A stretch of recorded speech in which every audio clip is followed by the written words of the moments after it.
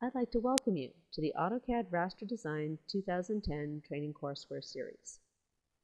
In this introduction, we'll give you a brief overview of this course series and the lessons included within. We'll talk about the various topics that will be covered in this class and what you can expect to learn from it. We'll give you a very brief overview of using the search and navigation tools, and also give you an introduction to the instructor. The AutoCAD Raster Design class consists of 6 separate sections covering all of the essential features of AutoCAD Raster Design 2010. This includes a grand total of 19 separate lessons. These lessons are very specific, and each one focuses on a single topic within the program. Some of these may be conceptual lessons, for example, what is a raster image, or how do I work with a histogram? And others are hands-on demonstrations of these features within the software itself. Datasets have been provided for each of these lessons, so you can go ahead and replicate these at your leisure. Now, there are a number of things that you'll be learning as part of this class.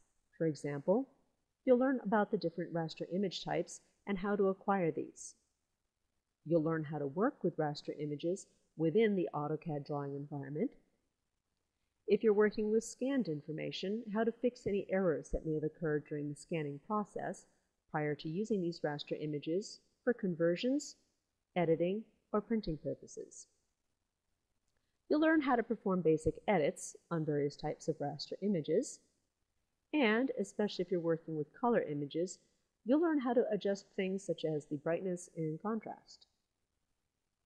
You'll also learn how to use a tool called Raster Entity Manipulation, which allows you to edit portions of a raster image using normal AutoCAD editing tools such as Move, Rotate, and Copy.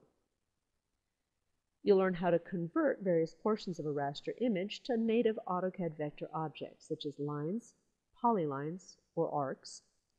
You'll also learn how to convert any text within an image to AutoCAD text objects, or you can export these to any word processing or spreadsheet file type. Built into this program is a search and navigation tool that allows you to type in any keyword or any variation on a specific keyword, and it will come back with the topics relating to that keyword directly. Last but not least, I'd like to introduce you to myself. My name is Felicia Provenzel, and I will be your instructor throughout this entire course series. I've been using the products for over 20 years, both AutoCAD as well as some of their other products, including Raster Design, mostly as an independent consultant offering training and consulting services to companies throughout the Pacific Basin. In addition, I did help develop the AOTC for Raster Design, so if you've been using the Autodesk Official Training courseware, you've probably seen some of the work I've done.